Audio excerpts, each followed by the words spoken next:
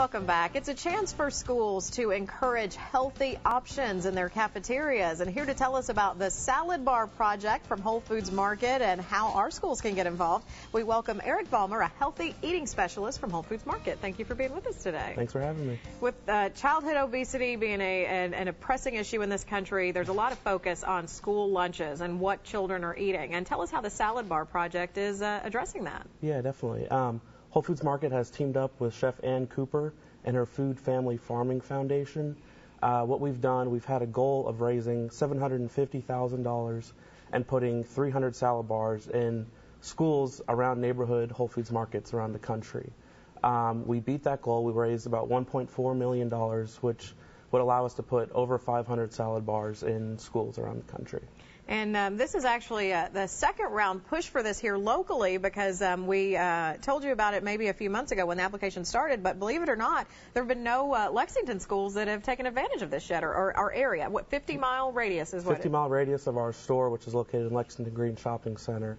No schools have applied for the grant. All you have to do is go to saladbars2schools.org and apply on there.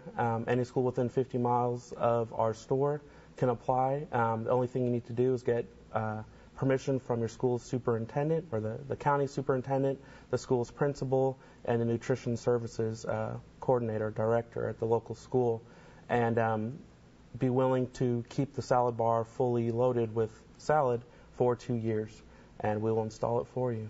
Wow, it's a great opportunity, and as you said, we beat the fundraising goal, so money's there. And this is something that if our viewers at home are involved with the PTAs or some of those organizations, you can go to your school administrators and encourage them to apply for this. Yeah, it's not limited to just administrators applying. Even students, parents, or school administrators, anyone can apply for it.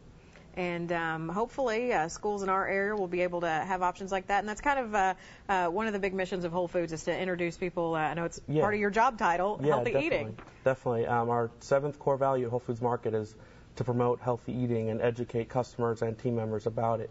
So we're trying to switch, local schools from having the vegetable on the plate being tater tots and french fries, and have that be fresh fruits and vegetables.